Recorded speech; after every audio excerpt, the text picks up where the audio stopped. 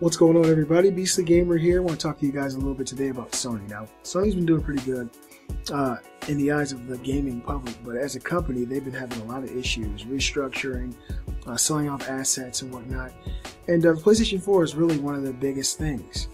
Between October and December of 2014, Sony sold 6.4 million PS4s. That's a lot. And 1.1 million PS3s. Giving them a quarterly profit of $228 million. They're doing really good in the home console market, but in other avenues, they're really kind of failing.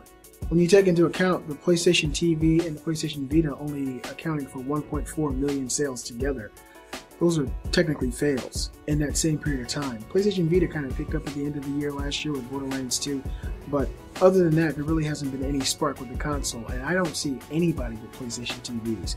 I think I know one person with it, and his name's Briar Rabbit. Check out his channel. Now, Sony has announced a write-down of the PlayStation Vita and PlayStation TV down to $93 million. I don't know what the estimated value was before this, but a write-down means that they have reduced the amount of the assets that these consoles and the TV peripherals are worth.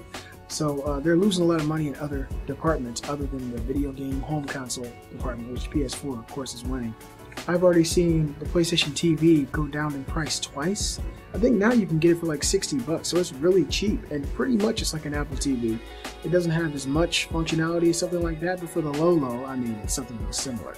I'll probably end up picking up one just to have, to have inside my Sony collection. I'm a big Sony guy, but if it were just for the functionality, I'd always pick something else at this point. Now, when you take into account, Sony's hits or misses, their gaming segment of their company has accounted for $4.4 billion, I believe, in that period of time. And that's a lot of money. And their other avenues of revenue have been failing. Their computers are failing. The TVs aren't really doing too well. The PlayStation Vita TV isn't doing well. The PlayStation Vita isn't doing well. But their home consoles are really what's keeping them going. And it's been announced now that Sony's video game segment, or their department of video gaming, accounts for 1/5 of Sony's entire company at this point. So my question to you guys is this: do you think that Sony is going to restructure and really start focusing more heavily on just video games?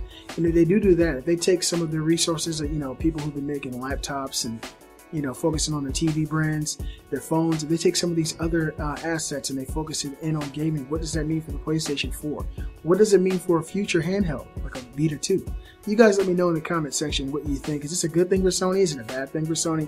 I think it's kind of in the middle. I think it's great that they're doing well with their video games, but I think it's pretty terrible that everything else seems to be failing. The Vita's failing, the Vita TV's failing, and their TVs are failing, their computers are done. And the PlayStation 4 is pretty much everything that's holding the company together. You guys let me know what you think about this in the comment section below. As always, What is that? Oh, you stayed through to the end of the video, so that means you have the opportunity to win this.